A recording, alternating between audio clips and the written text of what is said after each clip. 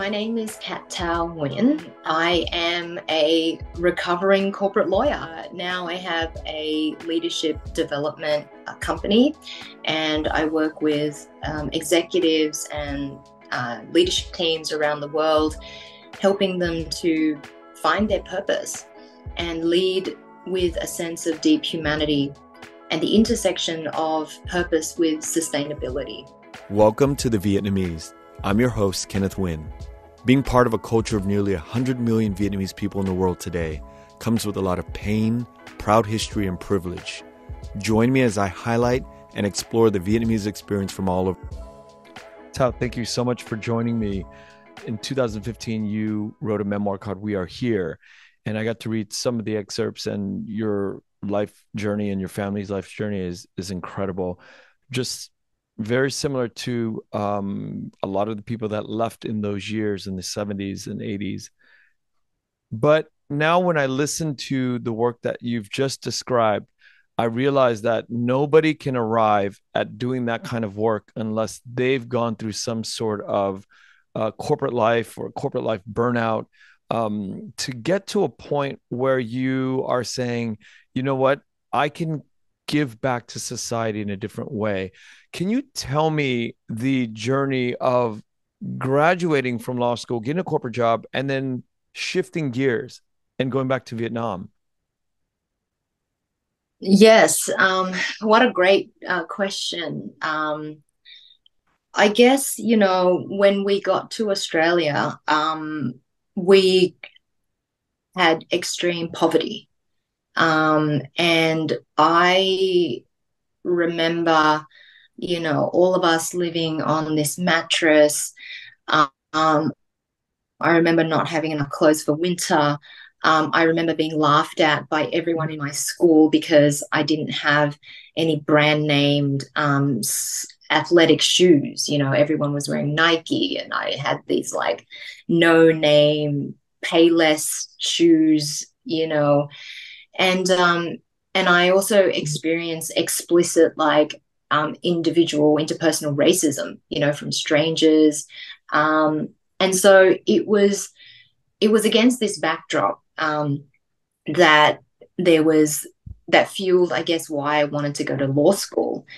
And there was one particular moment, and my dad, who, his favorite book was Les Miserables, and he was educated, and he was in Australia working in the factories, and he had also survived a re-education camp where I didn't really know that much about his experience until I moved to Vietnam.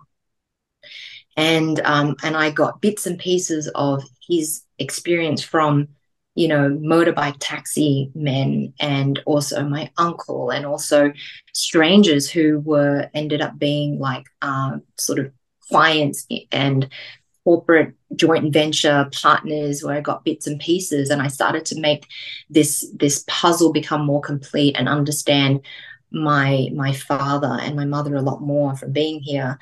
But before all of that, I was 11, and my dad had experienced a lot of marginalization, especially in the factory floors, where people were literally throwing screws into the machine that he was manning to get him fired, and there was racist abuse.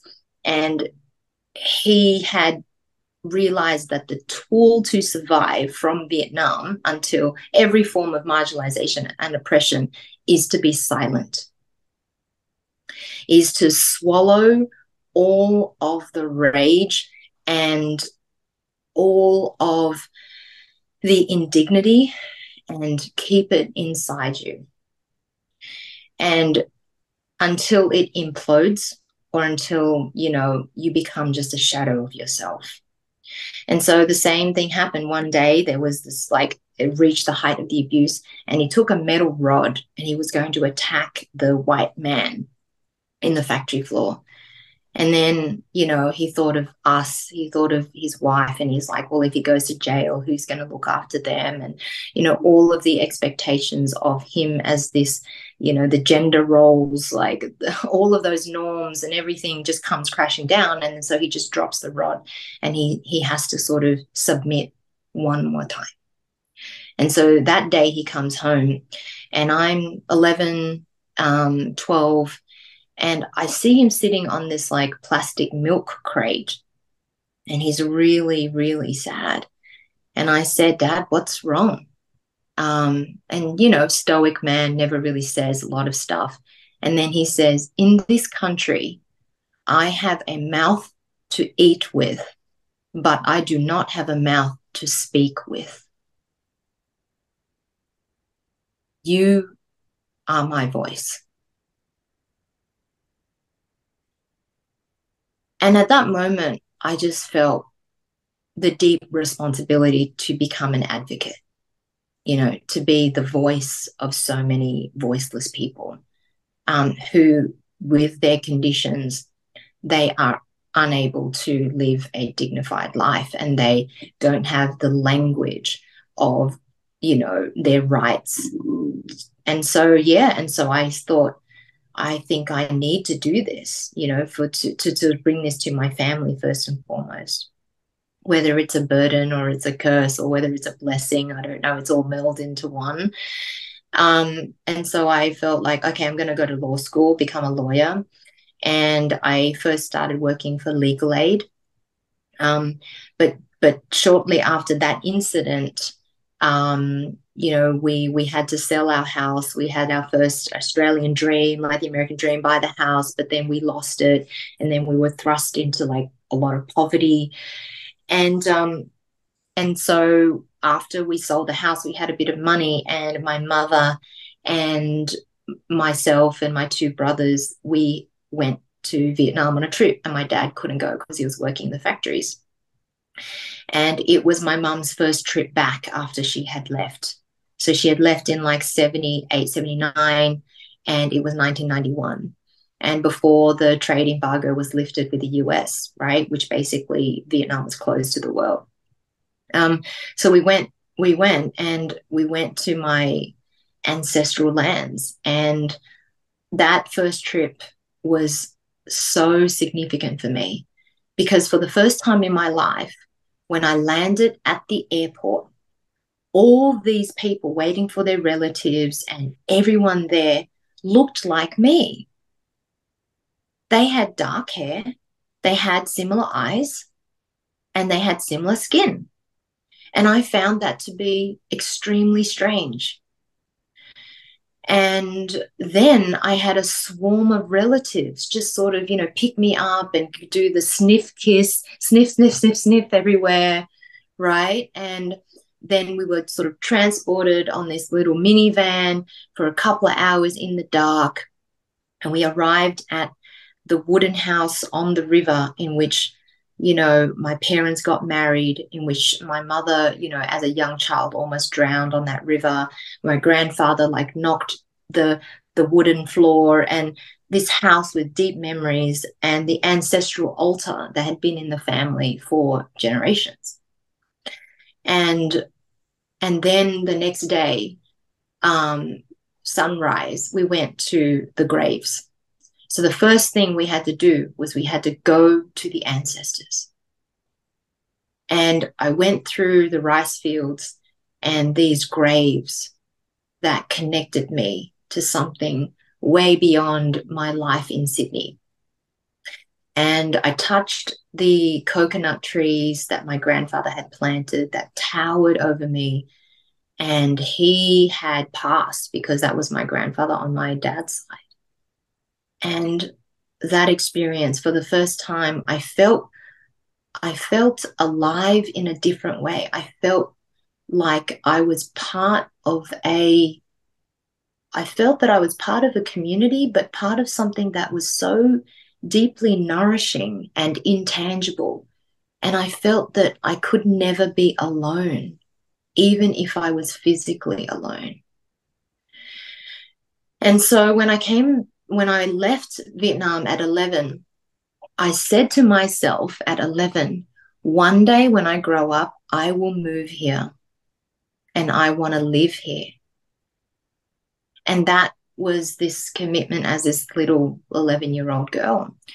And so then I go back to Australia and life happens and I get a full scholarship to study a law degree. and a business degree, and I, become a lawyer. I start working for legal aid with First Nations people as well.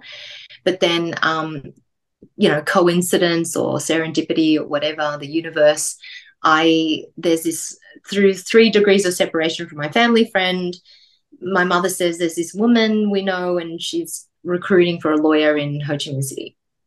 And then before you know it, I was in Vietnam at 27, single, by myself, working for this international law firm, and started a career in corporate law.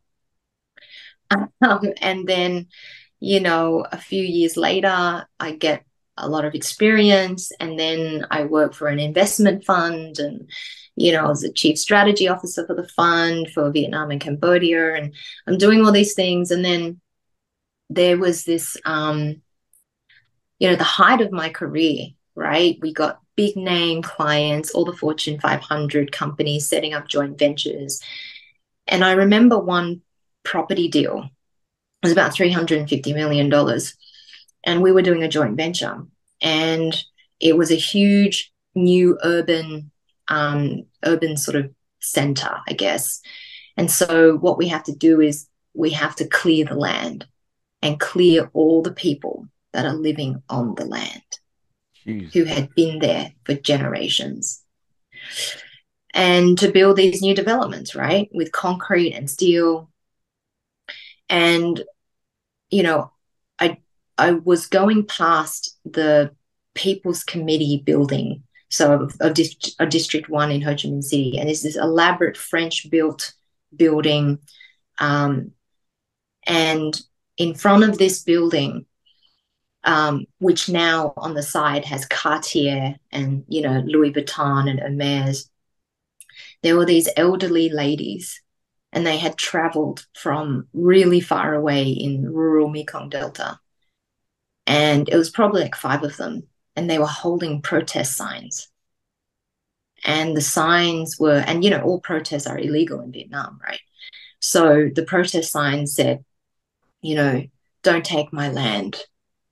And the sign also said, would Ho Chi Minh would he have wanted this? And that plagued me, right? That plagued me. That I guess I was an instrument in enabling this.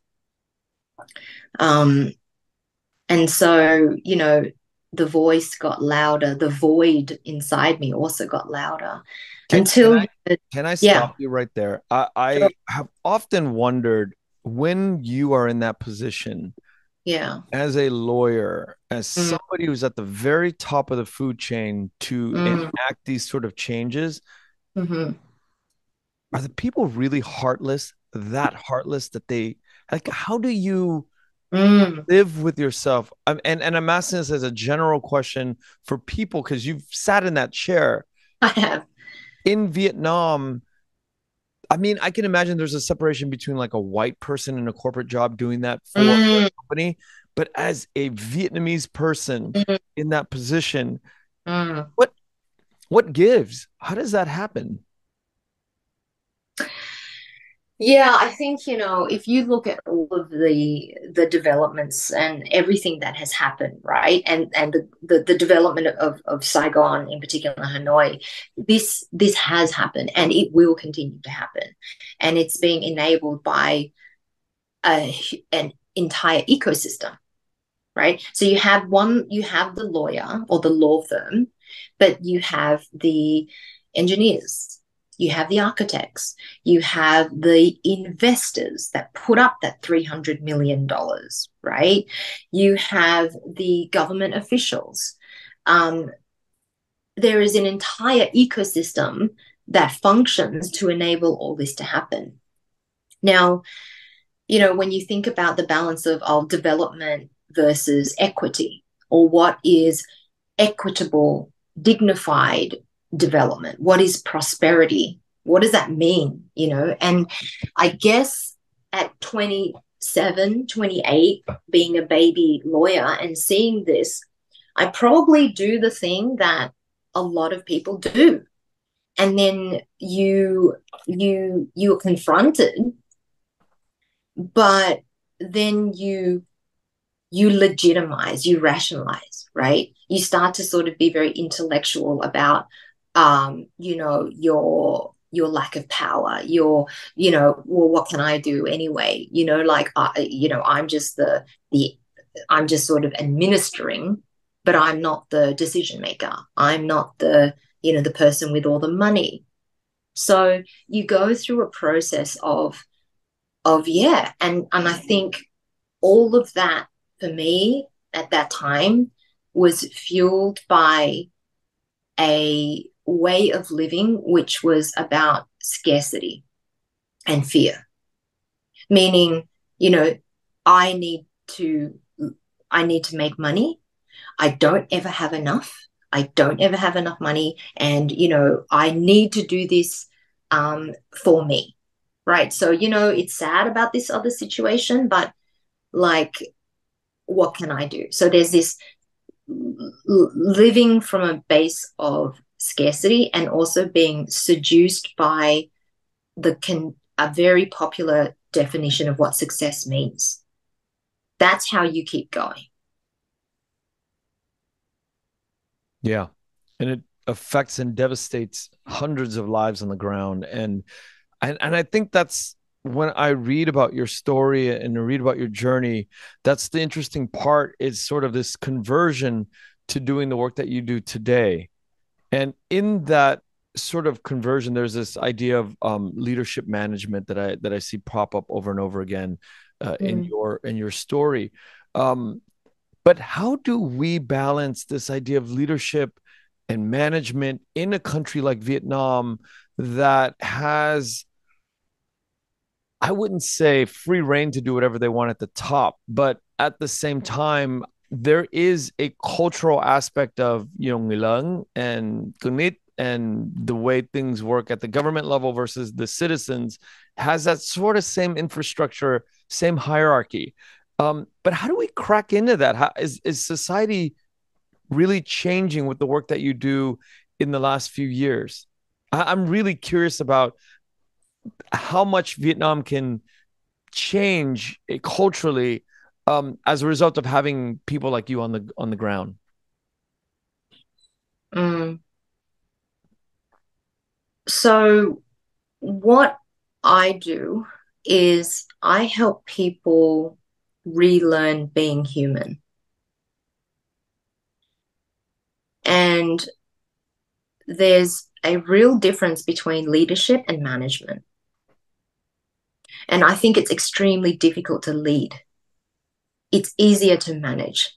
Manage is, like delegate, do these tasks, using my position of authority, things can get done, and it's more, operational, and you meet your short-term KPIs, etc. I think leadership is about transformation and enabling transformation. But the foundation of that is your inner transformation as a human being before you can manifest the change that you want to see in the world. And, one of the reasons why I set up, or I co-founded, and I was the founding chair of the Australia-Vietnam Leadership Dialogue, was precisely your question and answering that. Because, I was the advisory board chair of an Australian charity, education charity in Vietnam. It was a Catholic charity. We built toilets. We gave away bicycles to poor families. We gave away, like scholarships. And we built computer labs and libraries in rural areas. Now, as we were doing this work, I just found there was no difference. There was just the families just coming back year after year, and I felt like I was not making, or we were not making, a significant difference. And I was addressing symptoms, not the structures. And then what I started thinking was, if I took the 10 most influential young leaders under 35 who are still, I feel, malleable, if I bring them into a life-changing, transformational journey where they have to look deeply and think about their legacy. Think about the day that they die. Think about purpose. Think about courage. Think about impact, right?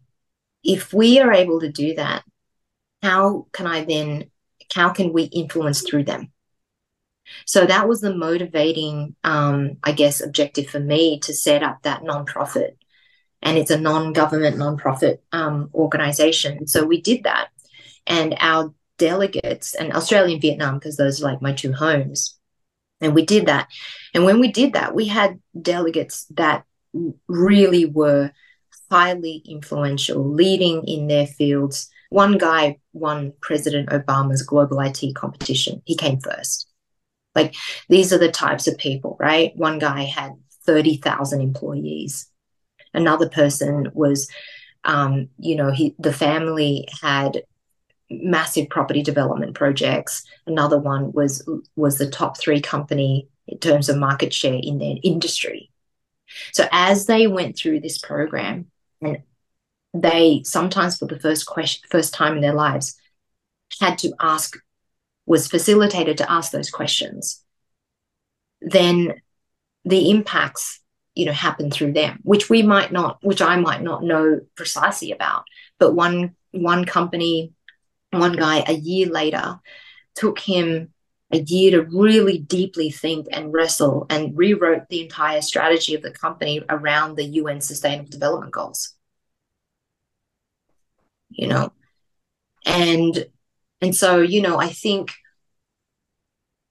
how do we change this? I think the question is, how do we first are solid in ourselves as individuals before we can just sort of try to think about what is my own sphere of influence, and trust that is enough, and do what needs to be done with your unique set of qualities. That's a great answer. But also very difficult to move a whole country in the direction of, let's be frank with this. I think sometimes I beat around the bush and I'm so afraid to talk about it. But our culture, even our parents' generation, and even in Vietnam, it's kind of the same with this idea of, I don't know, we're very warm people. We're very loving people. But sometimes we don't do the right thing. And we allow, and I'm generalizing as I only know how to do. As a country, you can see the moving of money overtake what really matters to the human side of the condition, the human condition side of people. How do we instill this idea of individual change when it's not present in the 100 million people that are now living in Vietnam? Or am I wrong? I don't live there. I visit often. My brother's been there for 20 years. He's an American like me, but I just don't see it. I don't. And again, I don't live there, but I like to analyze. I like to talk about and dream about the change that you're talking about. The disease, I will call it a disease. Okay. I think the disease is not unique to Vietnam. The disease is manifesting in different ways. But if you go to America, which I will be going to next week, but if you're in Canada, like here, or Australia, the disease is there. And the disease manifests in hyper-consumerism. Yeah. Right? The disease manifests in people who are, working full time, but do not have a living wage. They're sleeping in their cars when they're working full time, right? There is great income inequality. There is destruction of the planet. There is exploitation of all types of, things that we say that they're resources. We call the planet's gifts resources. We call human beings resources for exploitation. We think that growth is linear and infinite, which is not possible unless something is going to be destroyed and out of balance. Energy can't be created or destroyed. that's science. So, and then this descent into it makes us even more afraid. It erodes our ability to be compassionate and empathetic. It, like all the messaging about, what is success, right? Accumulation of wealth. Think about just your own individual self, erosion of a sense of community. This is happening globally. This is why we're seeing, like rising income inequality. We're seeing rising, racial segregation, actually, and racism and institutionalized racism. All of these things is a common disease. And in Vietnam, it just manifests in different ways only, right? It's just that we've skipped a lot of the development stages of maybe countries that have been more developed.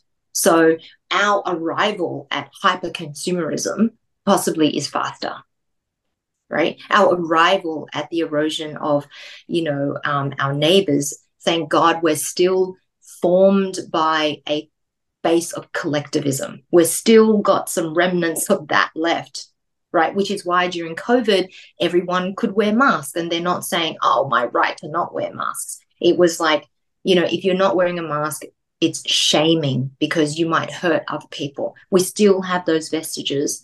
And so I'm very interested in reviving the beautiful parts of our culture, which is actually eroding very fast, right? You work in this mucky world of fixing this sort of, I don't want to call it fixing, but rehabbing the consciousness of the human condition and on the ground floor in Vietnam. Do you have hope? Are you hopeful? Do you see change happening? Yeah, I am hopeful.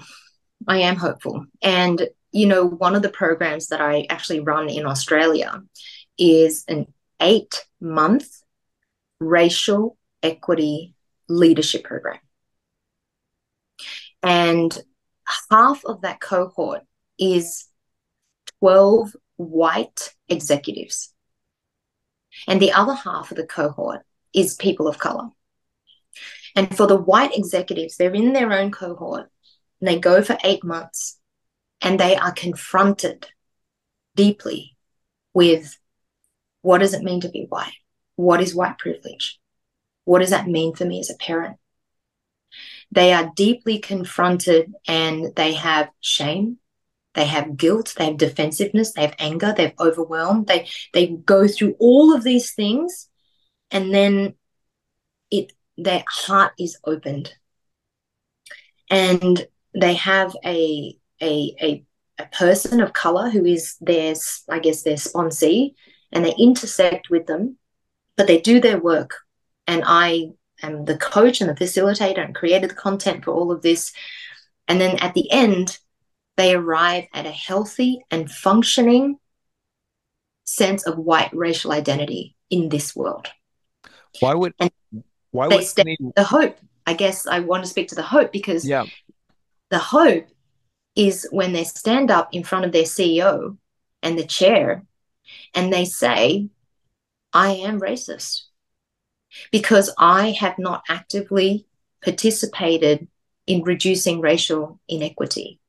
And even though I have not raised racist children, I am not raising anti-racist children. And I am going to dedicate my life to justice in wherever I find myself. And so that transformation, with the right conditions, people can transform. I love hearing that. And I'm also wondering why those 12 white people are joining a program for 8 months to sit and hear why they need to change. I think they have like a little opening to realize that, hang on, why in my organization are there all these people of color at the bottom and it's 90% white at the top? Why is it in my country, the parliament, the Congress looks like that too, and universities and everything else? And can I stand by that? And they don't know the answers, but there's this inkling and of this is sort of not right somehow. That sounds like very rewarding work. And the other half of the cohorts, how are they existing? They're not going through the program at the same time as the white cohort. So they join at the same time. And for them, they're sort of like future leaders of an organization. Because the organization is predominantly white at the top, they want these leaders to sort of be sort of supported, and they might have quotas or targets for people of color, but those aren't enough because it can be extremely token and not helpful, because those people who are sitting then by themselves in this all white board or leadership team could be gaslit, could be marginalized, no one could be listening to them. So you need to help them be prepared. And what I have discovered is, at least for people, Black, Indigenous, or people of color in predominantly white societies like America or Australia, that for the people of color, this program is very much a program of healing racialized trauma and diagnosing, to a large extent, the internalized racism that they carry. And, there's an amazing quote by Audre Lorde who says that the true act of revolution is not dealing only with the oppressor. It is removing the seed of the oppressor that has been deeply planted within us. There are a lot of us in the United States, including myself, that are unable to recognize in real time that racist person living inside of ourselves. It's hard because it's institutionalized, it's ingrained in you as a toddler. I was born in the United States 48 years ago. It was ingrained in me to see the world a certain way. That separation takes decades to unfuck. And it is not a glorious process by any means. And it's a very confusing process when it's you, when it's inside of you. It's like a monster inside of you. And it comes and goes. It's not always there, but it comes and goes. But it affects us in times that are probably the most crucial in determining whether we advance or grow as a human. Absolutely. Absolutely. And, interestingly, Vietnam has been a huge part of healing my own racialized trauma. And you're completely right in that from the time that you're born, right? If you're in the US or I guess, Canada, France, all these countries, there's this concept by, Professor Smith, and the concept of racial battle fatigue. And he documented and researched that for people of color in these societies, the negotiation, the constant living is the emotional, mental, and physical exhaustion that you experience is equivalent to a soldier on the front line in a battle. And when we think about white privilege, this is what people sort of really struggle with. They think privilege is being rich or whatever. Privilege is not about having something. Privilege is the absence of a certain type of experience, the absence of that mental, emotional, and physical exhaustion. And why is it exhausting? Because what happens when every time you open a magazine, you turn on the news, You watch a movie until recently that didn't have Asians or whoever as the main characters or stereotypes or whatever. You go to a school and your teacher doesn't look like you. And every single public space and tiny iteration where positions of authority or influence or media or whatever doesn't look like you, there is an unconscious jab of invalidation. Invalidation, invalidation, invalidation. You're not worthy. You're not worthy. That's what happens. And you're not beautiful. And so for a white person, the unconscious other side of that is affirmation, affirmation, affirmation, affirmation. That's white privilege.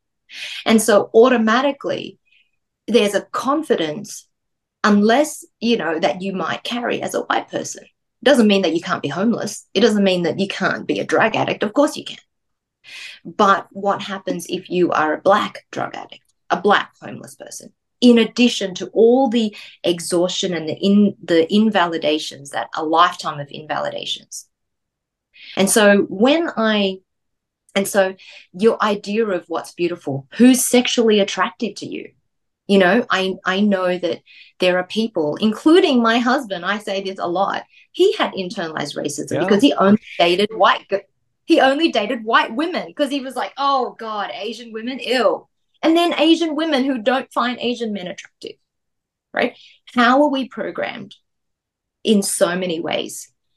And so Vietnam being a big part of my healing of this is when I'm in Vietnam, I hear the mother tongue spoken everywhere.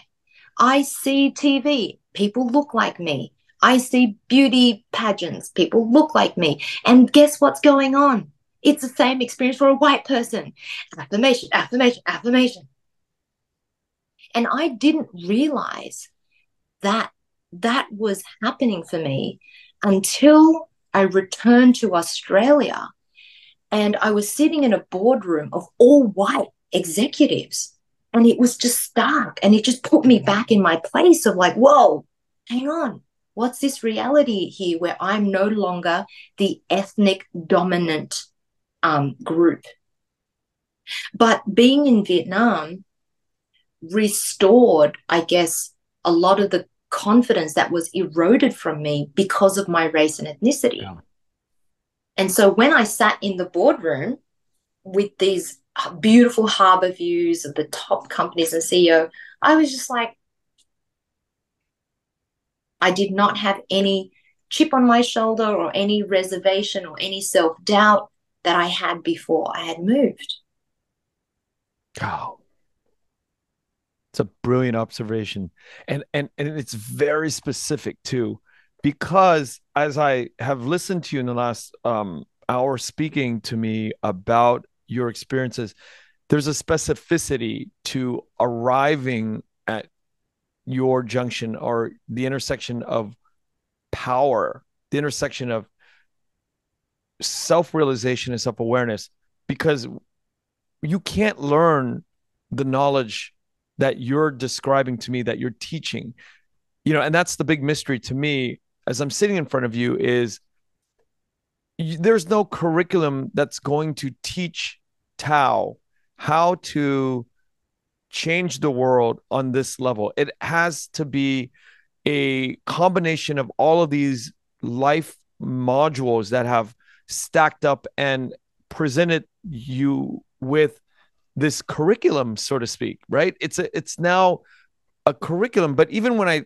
think about like the work that you've done in the past and the life that you've lived in the past, the conversation that we're having right now is almost very specific to people in our generation who's lived in a very white world and now a very Vietnamese world. Because I can experience I can taste what you are describing, and where we are going in terms of the world being a more equitable place for people of color has a long way to go. And, this is happening in Hollywood.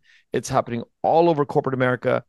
And I wanted to return to one of the points that I wrote down for a question for you, which is you've dabbled in film and theater, and I want to know how has that informed your specificity that you've grown into today? How, because it sounds like you have all of these a myriad of experiences that has really brought into focus the way you present to the world and the way you are helping heal humankind. So, I want to hear a little bit about how the film and theater world informs the way you see the world. I'm so glad that you picked up on that, like, because it is such an integral part, actually. Because, I realized through my work that, and other people who do this leadership type of work as well, is that you have to enter through the heart. You can't just help people go through transformation in a mind manner only, or an intellectual space, because it's like, if you read a book, great, so you read the book, but in that book, people always remember the stories. They don't just remember data, right? The data is relevant, but if you go through the heart, then the logic comes, then the will, right? Heart, head, then hands. So the hands is like the sustained will to translate the aligned heart and mind into action. And so if we go through the heart, then the way that people can be touched is through story and good narrative, right? And when through the craft of filmmaking and arts and visual arts, it's about a vehicle to convey a story that touches people deeply, that it reverberates on a cellular level, where you have no words to even describe what you're feeling, except sometimes tears. Okay. And so in my work, I actually have, like, I curate the experiences as though it's a film, like it's a story. So, I also make online modules, and the modules are also made in like short film form, right? And then it becomes compelling, and there's a tempo, and there's a crescendo, and then there's and you follow a human emotional journey before they can get to a final position of reconciled position in the world. Then I can now act, right? So, one of the pieces of work that I did, which is really using all these film craft, is I spent 1 year making an illustrated documentary on the history of race. Wow. And I worked with a Canadian artist, and every piece of scene is hand-drawn illustrations. And it's a global history of race. And we start to realize, wow, if we start to look deeply at the construction of all of this, we actually see there's a direct relationship between the experience of Haiti, Vietnam, Rwanda, US, Australia, France. Incredible. It is so connected. And so when I made that, I think people are like, my God, I can now see how we are all living legacies of 400-500 years ago that are embodied in me today.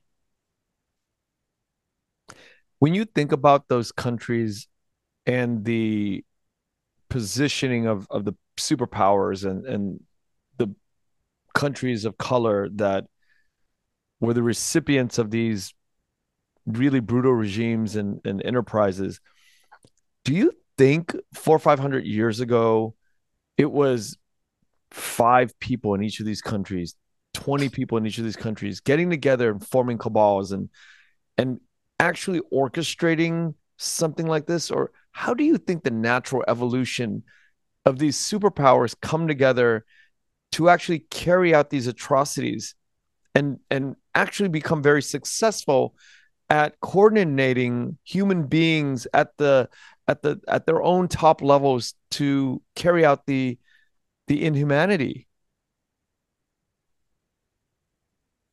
So I think for us, it's easier to think that it was these like few individuals. It's like the Hitlers, right? Oh, there's Hitler. But actually, Hitler just didn't arrive like that. There was a precursor of so many people, from academics, scientists, you know, researchers, politicians, adventurers, explorers. There was this culmination of things that happened where all of a sudden things were norms, right? What becomes norm thinking, a norm. So a norm was Black people have to be enslaved. Asian people need to be assimilated, need to beat their culture out of them. First Nations people need to be eradicated, right? There was this normed thinking Wow. that everyone started to digest globally.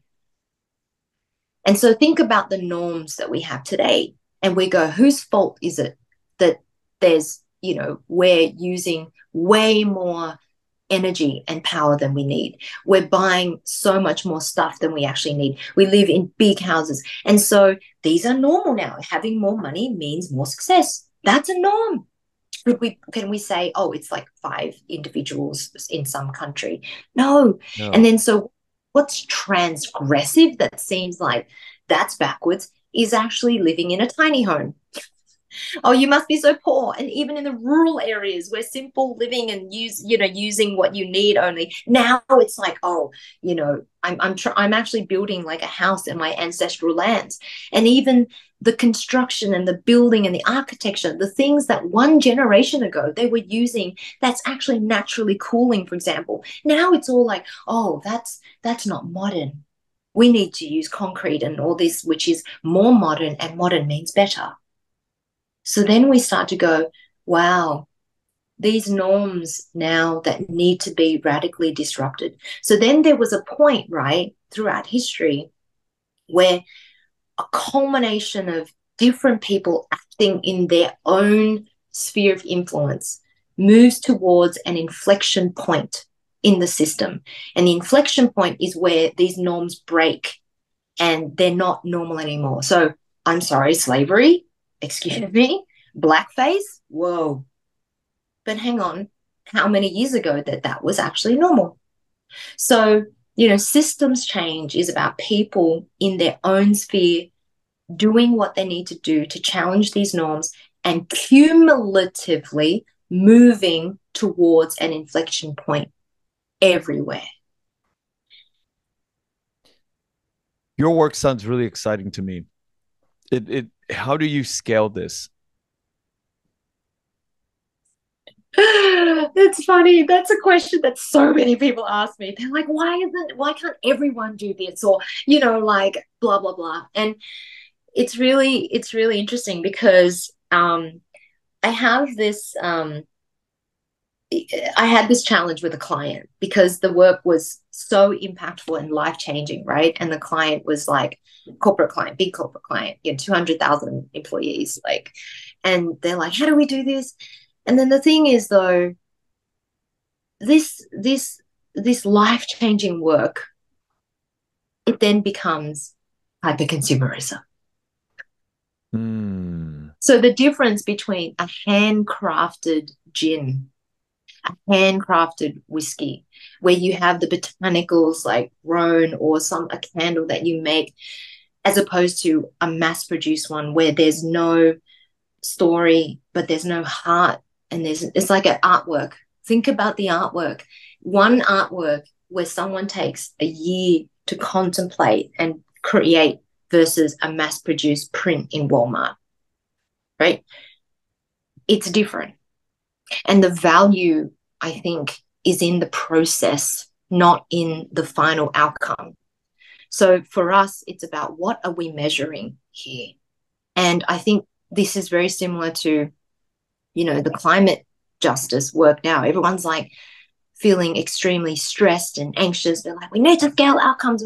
But people haven't done their own inner work to be able to actually approach the work in a way that's not polarizing, that doesn't, make people into enemies, because we're just doing that. And that doesn't help. Right. So for me, I think for some parts and some pieces of work, I have accepted because there's a cost to scale. And the cost is your well-being in some respects. So I have to sort of really carefully think about, what am I scaling? Why am I scaling? What is a measure of success? And if I change the life of one person who they come to me as a result of the program as a woman of color and say, I am healed. I am now healed. I think that's enough for me. If I had gone through a program and if I walk out of your program, in my head, I like the funniest thought I said to myself just right now is like, if I'm half healed, I'm okay. Anything beyond where I am right now, or my counterparts, my friends, in terms of the way we view hyper consumerism and money and the big house, even if we get to half of that, it would slow down the destruction of the earth substantially. Absolutely. And I think this goes back to the question of hope, right? Because what, what is going to fuel real change? And I think the answer is individual suffering. Because there will be a point, I think, where a lot of people will individually realize that they're not fulfilled. And it's either, so there's different wake-up calls. So it's either dramatic, health issue that puts you on the edge of life and you're like, I'm going to die. And then you recover or whatever, or you do lose someone. Or it's a slow death. And the slow death is basically a state of depression that you don't even realize that you're in. That you wake up every day and you do the same stuff and you feel that you have all the things, but, you're not happy. Right? And so, or your physical conditions are really terrible because you're yearning for so much that other people have and you don't, but there's this deep unhappiness, or there's a dramatic, deep unhappiness. But it's suffering and pain is the doorway to change. And there's going to be more of it. Yeah, I do see that. I do see that in my life. And I know when I came to the podcast today with you, I had prepared a lot. And I know that you have stories of suffering and pain and different things that brought you to that. But we won't be able to get into it because of how much time we have left. And in saying that, I want everybody to see if they can, if you're interested in this conversation, to go over to Vietcetera's interview with you. Hao Tran, the founder of Vietcetera, sat down with you to talk about his journey, your journey, in a different aspect of it. Thank you for coming on, and I want to tell you how much I was expecting different, from that episode that you did with Hao, but this was a massive departure from what I had prepared, and I'm so surprised by this sort of even more depth that I thought that I was going to get from you, but there was just so much more that that you brought on that I did not anticipate. And for people who want more about sort of like a general view of who you are, that Vietcetera episode with Hao is very illuminating. And I want to thank you again and thank Hao for making this happen and bringing it all together today. Well, I'm also writing a book, my second book, which I think it's bringing together a lot of what we've talked about, and anchored by my experience of living in Vietnam for 16 years and moving to a point of what does it mean to heal in multiple ways. So that I'll let you know when it comes out. But I want to thank you for this space. It's a much needed space, and your real, expert skills in creating the space and creating the conversation and conversations that really matter and that need to be had. So thank you.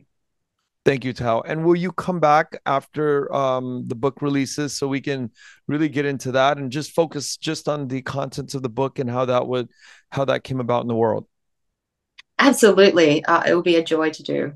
Thank you, Thao. I really appreciate your time today. Thank you. Thank you for listening to The Vietnamese with Kenneth Nguyen. Special thanks to Brittany Tran, to Jane Nguyen, Catherine Nguyen, Tina Pham, Sydney Jamie, and Christo Trin. Please find us on Instagram, Facebook, and TikTok at The Vietnamese Podcast.